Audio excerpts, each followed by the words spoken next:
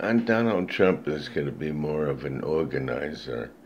I think people like Petraeus will be more like Secretary of Defense or the Army or whatever.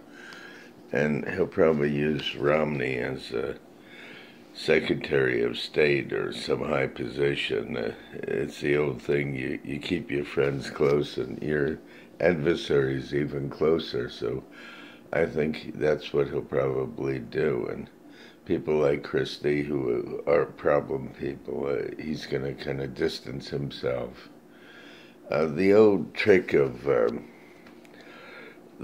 what makes a good boss or a good manager is not how much they know, it's how they are capable of being good at human resources. They put the right people in the right places and they manage them. I think that's why Trump seems to be bored at different meetings and things. He'll have people that answer to him, and he doesn't want to be an expert at everything. This is what I feel.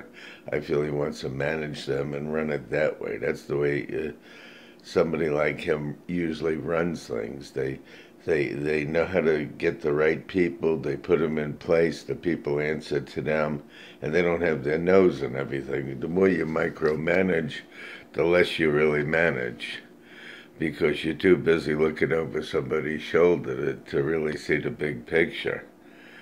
And I don't think most people understand this. The politicians were managing things, and look at the mess that got created. We wind up owing money to different countries. We lost our manufacturing.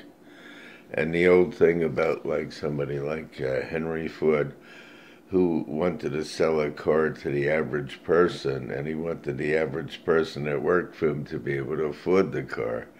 Uh, Visionaries like this were lost in the shuffle as people just worried about being reelected and taking care of their own cronies. And we hope that cronyism at this point will be eliminated with good management. We hope that Trump is what I hope his numbers say he'll be.